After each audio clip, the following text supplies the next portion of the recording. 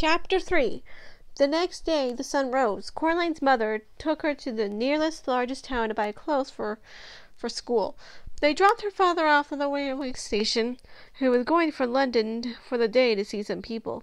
Coraline waved him goodbye. They went to the department store to buy the school clothes. Coraline saw some day-glow green gloves she liked a lot. Her mother refused to buy them for her, preferring instead to buy white socks, navy blue school underpants, 4 gray blouses, and a dark gray skirt. But Mom, everybody at school's got the gray blouses and everything. Nobody's got green gloves. I could be only one. Her mother ignored her. She was talking to the shop assistant. They were talking about which kind of sweater to get Coraline, which are agreeing to go better on the embarrassingly large and baggy, the hopes of one day she might grow out of it. Coraline wandered off and saw a display of woolen and blues shaped like frogs and ducks and rabbits. And she wandered back. Coraline, oh, there you are. Where on earth were you? I was kidnapped by aliens, said Coraline. They came down out of outer space with ray guns. But I fooled them by wearing a wig and laughing in a foreign accent, and I escaped. Yes, dear, I think you can come home with some hair clips, don't you? No. Well, let's say a half a dozen. I'll be on the safe side, said her mother. Coraline didn't say anything. In the car back home, Coraline said, "What's in the empty flat?" "I don't know. Nothing I expect. It probably looks like our flat before we moved in empty rooms." "Do you think you can go from our flat?" "Not unless you can walk through bricks, dear." "Oh."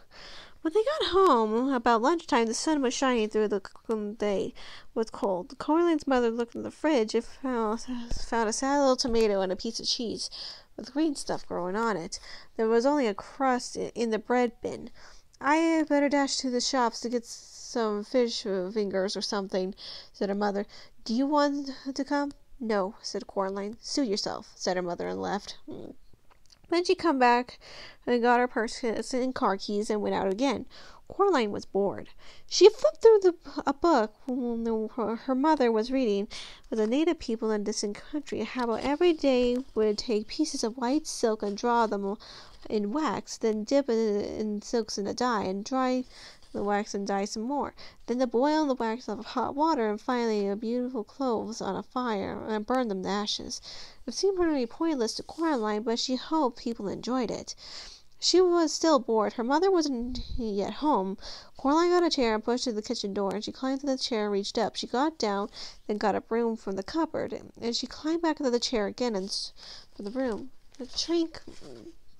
She climbed down to the chair and picked up the keys. She smiled triumphantly.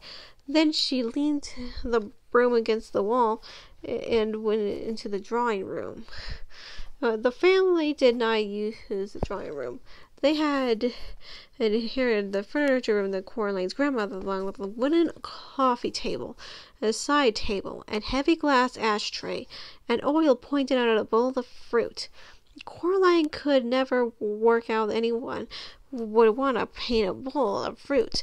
And other than that, the room was empty. There was no knickknacks, no mantelpiece, no clocks, anything that made her feel comfortable living in.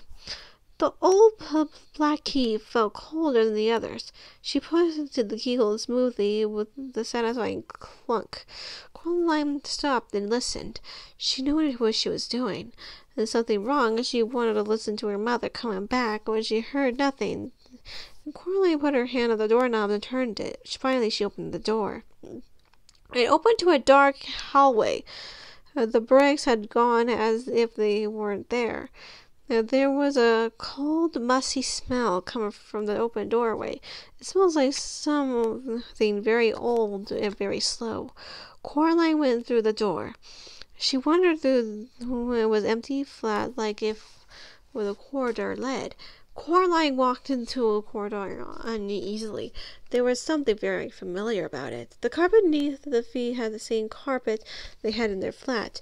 The wallpaper was the same wallpaper they had on the furniture hanging from the wall, the same that they had hanging in the hallway at home. She knew where she was. She was in her home. She hadn't left. She shook her head, confused. She started with the picture hanging on the wall.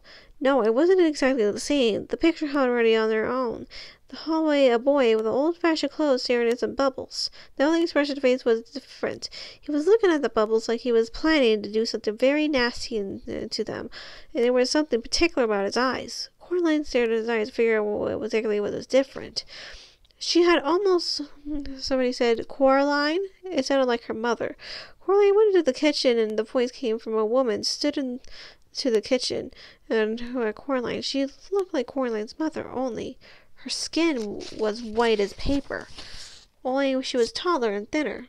Her fingers were too long, and they never stopped moving. Her dark red fingernails were curved and sharp. "Coraline," the woman said, "is that you?" Then she turned around. Her eyes were big black buttons. "Lunchtime, Coraline," said the woman. "Who are you?" asked Coraline. "I'm your other mother," said the woman. "Now go tell your other father that lunch is ready." She opened the door of the oven. Suddenly Coraline realized how hungry she was. It smelled wonderful. "Well, go on." Coraline went down the hall and where her father's study was. She opened the door, and there was a man there sitting on the keyboard of the back door. "Hello," he said. "Coraline," said Coraline. "I mean, say that lunch is ready." The man turned around. His eyes were buttons, big and black and shiny. "Hello, Coraline," he said. "I'm starving." He got up and went for lunch in the kitchen. They sat at the table. Coraline's other mother brought some lunch. A huge golden brown roasted chicken, fried potatoes, tiny green peas. Coraline shoved the food in her mouth. It tasted wonderful. "We've been waiting for you for a long time," said Coraline's other father. "For me?"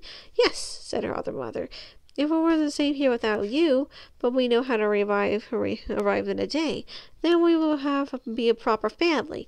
Would you like some more chicken?" It was the best chicken that Coraline had ever eaten. Her mother sometimes made chicken, but it was always out of packets or frozen, and it was very dry. I would have taken anything. When Coraline's father cooked the chicken, he bought real chicken, and they added strings to it, like sewing it in wine, or stuffing it with prunes, or baking it in pastry. Coraline would always refuse to touch it on a principle. She took on more chicken. I don't know I had another mother," said Coraline cautiously.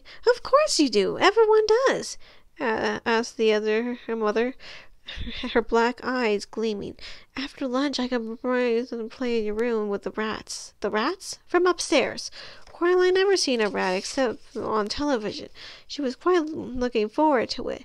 It was turning around to be an interesting day after all. After lunch, after her parents and washing up, and Coraline went down the hall in the other bedroom. It was different from her bedroom at home. It was painted off with a punny shade of green and a particular shade of pink. Coraline decided it wouldn't go down to have to sleep in there. The color scheme was a lot interesting in her own bedroom. There was a lot of sorts of remarkable things she had never seen before. The wind-up angels fluttered around the bedroom like sparrows. Books withered and crawled and shimmered like dinosaurs. Little dinosaur skulls chattered their teeth and they passed the little toy box with wonderful toys. "This is like it," thought Coraline. She looked at the window outside. The view was the same of the bedroom. Trees, fields, and other beyond them, with horizon and distant purple hills. Something black scurried across the floor and vanished under the bed. Coraline got down on her knees and looked at the bed. 50 red eyes stared back to her. "Hello," said Coraline. "Are you the rats?" They come out of bed, blinking their eyes. In the light, they had short, snoot-like black fur, little red eyes, pink paws, and tiny hands. Their pink hairless tails like long, smooth worms. "Can you talk?" she asked. The largest of the rats shook his head in an unpleasant sort of smile. Coraline thought. "Well," asked Coraline, "what do you do?" The rats formed a circle. They began to climb on top of each other carefully. They swept like a pyramid on top of the largest rat on the top. The rats began to sing in a high, whispery voices. "We have teeth and we have tails. We have tails and we have eyes. We are here before you fell. We were here before you rise. It wasn't a pretty song. Coraline was sure she had heard it before, something although it was unable to remember exactly where. Then the pyramid fell apart. The rats began scampered fast and black towards the door. The other crazy old man upstairs was standing in the doorway, holding a tall black hat in his hands. The rats was scampered up, burrowing his pockets and his shirt and his trouser legs down his neck. The largest rat came to the old man's shoulders, throwing up the long gray mustache past the big black button eyes out to his top of the man's head. In seconds, the only evidence that the rats were at the restless lumps of the edge of the man's clothes, forever sliding into place around place across them. There was still the largest rat, who stared down with glistening red eyes at Coraline from the man's head. The old man put on his hat and the rat was gone. "Hello, Coraline," said the other old man upstairs. "I heard that you were here. The rats have gave you their dinner. But you can come with me if you like and watch them feed." They was very hungry at the old man's button eyes that made Coraline feel uncomfortable. "No, thank you," she said. "I'm going to explore." The old man nodded very slowly. Coraline could hear the rats whispering to each other. They could not tell what they're saying. She was certain that they don't know why they're saying. Her other parents stood in the kitchen doorway. She walked in the corridor, smiling identical smiles, waving slowly. "Have a nice time outside," said her other mother. "We'll be here when we come back," said her other father. When Coraline got to the front door and turned back, they still was watching her and waving and smiling. Coraline walked outside and down the steps.